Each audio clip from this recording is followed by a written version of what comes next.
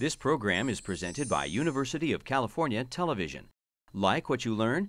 Visit our website or follow us on Facebook and Twitter to keep up with the latest UCTV programs.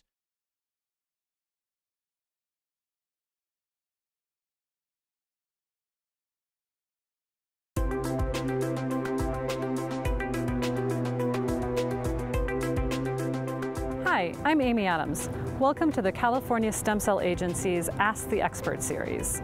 We asked you to submit questions through our blog, Facebook, and Twitter about stem cell research and Alzheimer's disease. Many of you submitted questions, and today, Dr. Lawrence Goldstein of the University of California, San Diego is going to answer some of them for us. Let's go in. Can you start by giving us just a definition of Alzheimer's disease? Sure. So Alzheimer's disease is a disease, as near as we can tell, uniquely of humans. It's a disease of the human brain.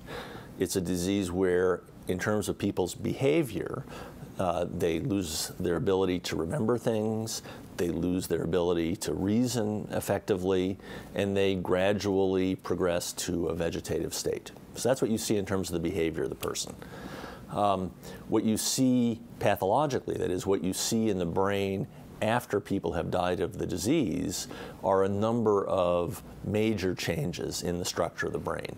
There's death of brain cells, and then there are the so-called plaques and tangles, which are the hallmark pathologies of the disease. They're like little clusters of aggregated proteins throughout the structure of the brain. And there are ideas that the plaques and tangles are part of the causation in some way we still don't fully understand, or part of the progression of the disease. At the end of the day, what most of us think is most important about the disease, though, is not the death of the brain cells, but the fact that the brain cells malfunction before they die. And they malfunction in some ways in the most important way, which is that they lose the ability to properly transmit signals among the brain cells. So it's the loss of networks in the brain that really drives the behavioral changes. And somehow it's the basic biochemistry of the brain cells gone awry that leads to the failure of these connections and networks. Why is it so important that we find a therapy for this disease? Well, partly it's widespread.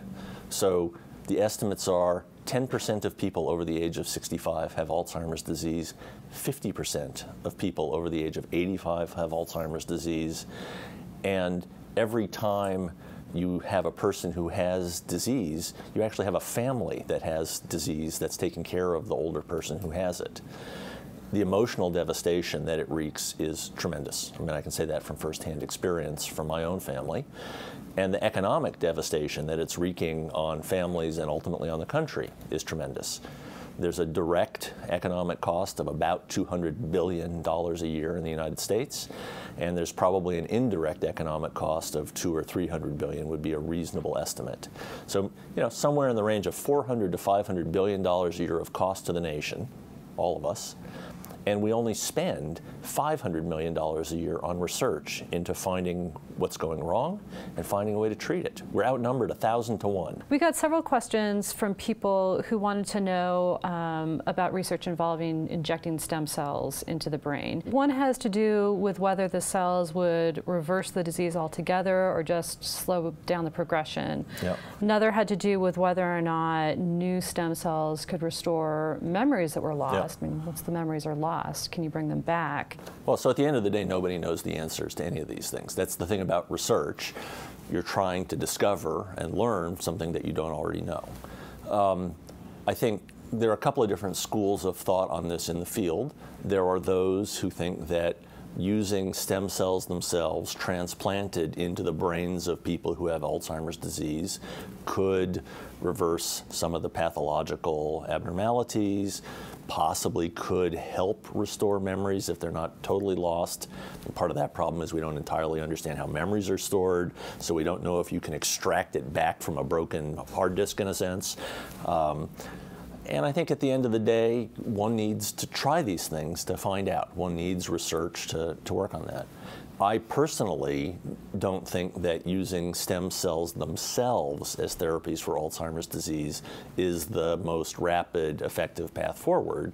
And so my group is more focused on using the stem cells to better understand the disease, with the idea that if you understand what's going wrong, that helps you invent a drug-based or other kind of therapy. But even though I don't think that the stem cells themselves are the best way forward, I mean, scientists, after all, we all have different opinions, we have different ideas, we vote with our feet about what we think is the best way to go. I think it's important that there are people in the field pursuing that avenue, because they might be right and I might be wrong, and that's great. You know, if somebody can figure out some way of reversing the course of this disease using stem cells, you know, great, I'm all for it. But we have to do the work to find out. There's no substitute for doing the research work. Larry, thank you so much for your time. I really appreciate it. Thanks for coming to visit me. Good luck with your work. Thanks.